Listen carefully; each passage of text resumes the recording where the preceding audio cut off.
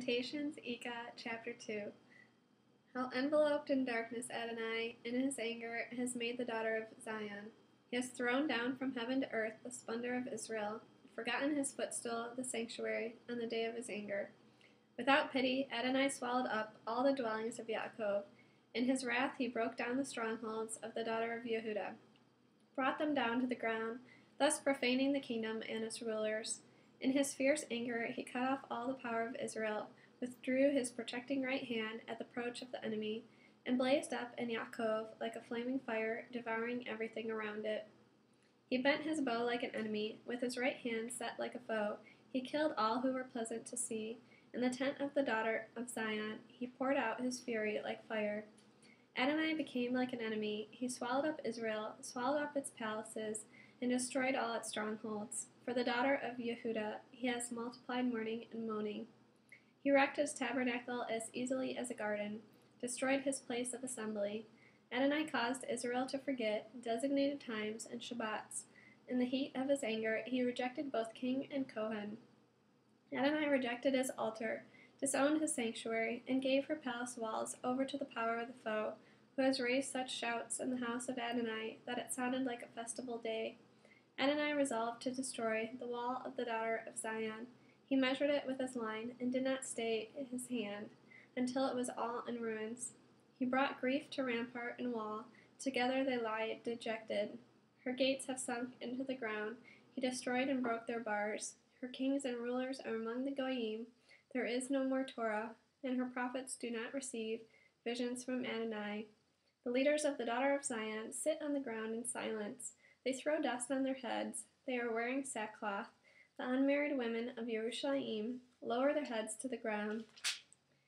My eyes are worn out from weeping. Everything in me is churning. I am empty of emotion because of the wounds to my people, because children and infants are fainting away in the streets of the city.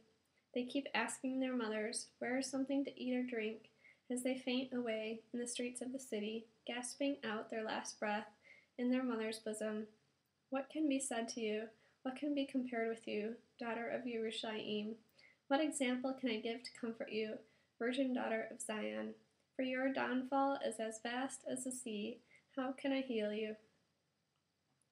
The visions your prophets saw for you were futile, just a whitewash. They did not expose your guilt so as to reverse your fortunes.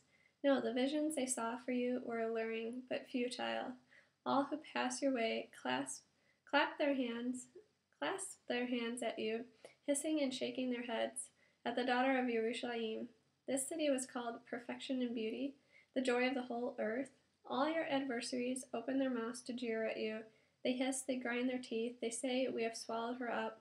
This is the day we were waiting for, and now we have lived to see it. Adonai has done what he planned. He has fulfilled his promise, which he decreed in ancient times. He has destroyed without pity. He has let the enemy gloat over you, and filled your foes with pride. Their hearts cried out to Adonai, wall of the daughter of Zion. Let your tears stream down like a torrent day and night. Give yourself no respite. Give your eyes no rest. Get up, cry out in the night, at the beginning of every watch. Pour your heart out like water before the face of Adonai. Lift up your hands to him for the lives of your babies, who are fainting away from hunger at every street corner. Adonai, look and see who it is you have thus tormented. Should women eat the fruit of their wombs, the children they have held in their hands? Should Kohanim and the prophets be slaughtered in the sanctuary of Adonai? Youths and old men are lying on the ground in the streets. My unmarried women and young men have fallen by the sword. You killed them on the day of your anger.